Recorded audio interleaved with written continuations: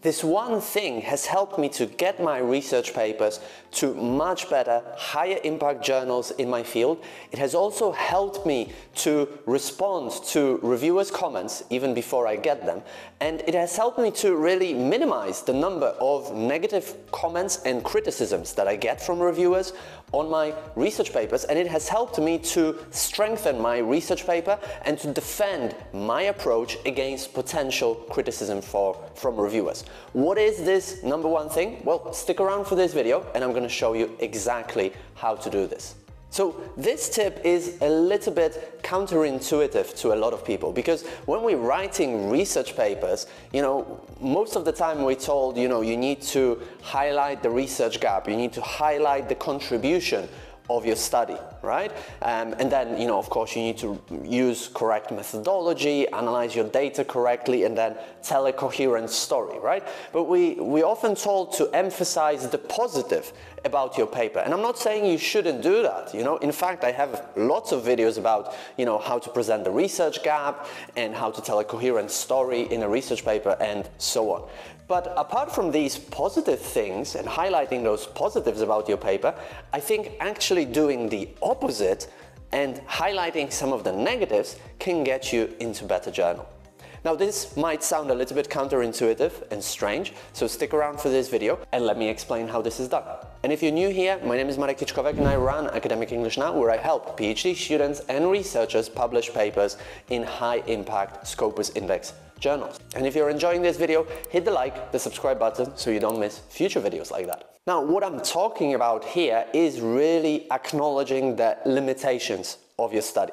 And as I said, this is counterintuitive because most of the time what we want to do is highlight the positives. We want to highlight the advantages of our study, highlight the strengths of our study to really show the reviewers why our study is novel, it's making great contributions, and our study is amazing and they should accept it in the journal. And of course you should do that. I'm not saying you shouldn't. You definitely should.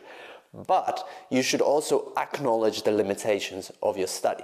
And there are several reasons for that. I think the most important one is basically that you take ammunition away from the reviewers.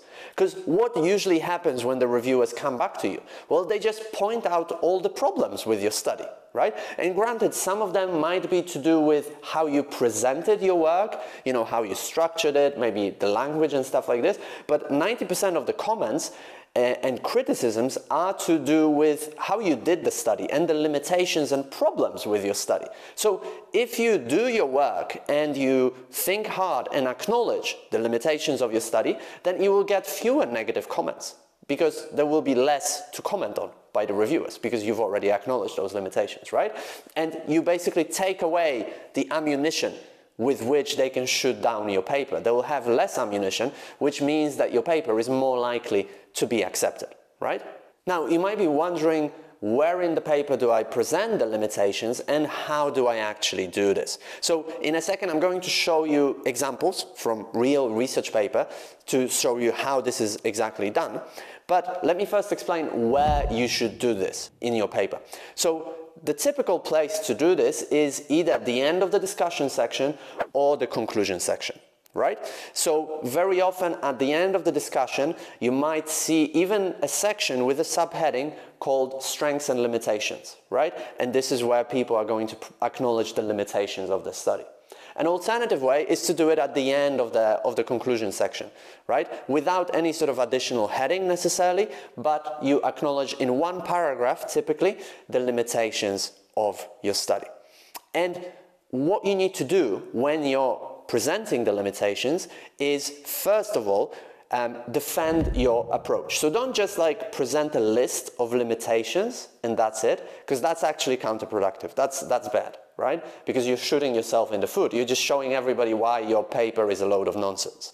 What you should do is acknowledge the limitation and then, for example, try to defend your approach, right? I'm going to show you an example of that in a second, but what I mean by that is that, for example, you can say that, our study is limited by the small number of participants. And then you want to say, however, bearing in mind the lack of previous studies on this topic, this study nevertheless offers important contributions to the literature. right? And sets the path for future researchers. So you state the limitations and then you defend your approach and you show why your study is still good, right?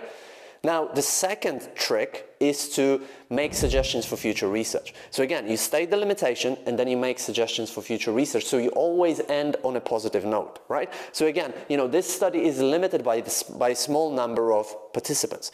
Therefore, it is recommended that future studies try to generalize the findings of this study by doing a quantitative study and studying a larger sample of people. Right? So never make a list of all the limitations.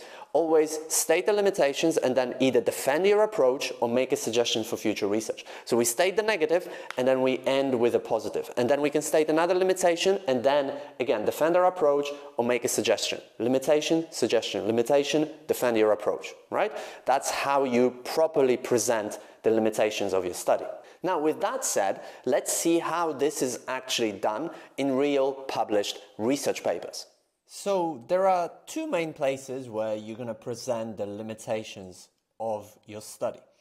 And most typically, this is done in the discussion section. And usually, the writers even give it a title, such as limitations, right? So you can see in this paper, we are in the discussion section, right? General discussion in here, right? And then we've got limitations, right? So it's got a clear title, right? What's the language here? Well, very typically you start by saying, several limitations must be considered. This paper has several limitations, we have to acknowledge several limitations of this paper, just something like that, And then you list those limitations one by one, right? You might remember what I said that when you point out a limitation, whenever possible, you also want to defend your approach, right? So when we look at the third limitation, right, we did not concern the right? So it's something about what the researchers didn't do, right? But then they explain why they didn't do it and why doing it wouldn't make any sense, right? So they are basically defending their approach. And similarly, what they're doing in here, they're mentioning another limitation, right?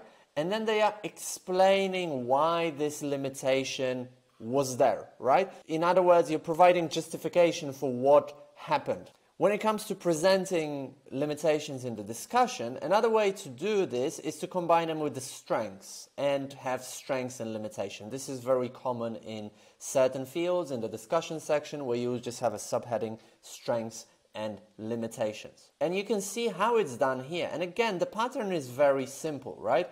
We first introduced that there's going to be some limitations of our study. We mentioned the first limitation and then afterwards, right, we say how our study contributes, nevertheless. So there is this limitation, there is this problem. However, our study still brings this contribution, right? And another way of, sort of minimizing your limitation, which I've mentioned to you, apart from defending your own approach, is to mention future research, right? So we've got a limitation in here, and then we say what future research can do in order to solve this problem. And again, this helps to kind of minimize a little bit your limitation. Now, a different way of doing it is presenting your limitations in the conclusion section rather than in the discussion. And there is no title in here needed most of the time, right? And the pattern is the same. You have an introductory sentence where you say, this study has several limitations or something like this, right? And then you mention the limitation, right? And then, you defend your approach, right? And then you mention some more limitations, and then you can explain those limitations, right? And then you say what future research should do. And then again, you mention a limitation, and then, you say why this limitation occurred, in this case, in the methodology, why did this happen and why the sample was so small, right? So you provide a justification, and then you suggest what future researchers should do. Right? So this is the pattern that you want to follow when it comes to presenting limitations. Now you might be wondering, how do I come up with those limitations and how many limitations should I have? Well, what you need to do is just try to put yourself in the shoes of like an external observer and be as critical as possible of your research paper. So really try to view it as somebody totally external, not yourself, somebody coming from the outside, and just be as critical as possible and read the whole paper, especially the methodology, results, and the discussion, right? Because there's not much to criticize really in the introduction or the literature review, because you're just reviewing previous literature, right? Most of the limitations are to do with the methodology, like the sample and the sample size, the data analysis techniques that you've used, but also there can be limitations to do with the results, right? How you interpret your results and the sort of the conclusion that you make out of your results, right? These can be some of the limitations of your study. So you want to do that, but then also I would really recommend giving your paper to somebody else, either in your field or outside of your field. Both can really help, and get them to read it as critically as possible and make a list of any possible limitation of your paper that they can see.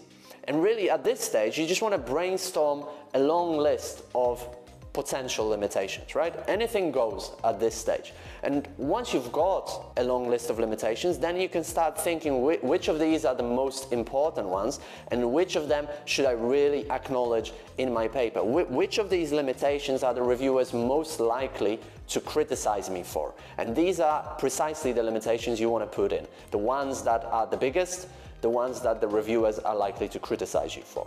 If you've enjoyed this video and you want more personalized help writing research papers, publishing them in top journals in your field, then schedule a free one-to-one consultation. We're going to look at the main challenges that you have, outline your goals, and then present a personalized plan for you that is guaranteed to help you to get from your current situation to your goals much faster and with greater ease. And if you want to schedule that free consultation, then click on the link right below this video.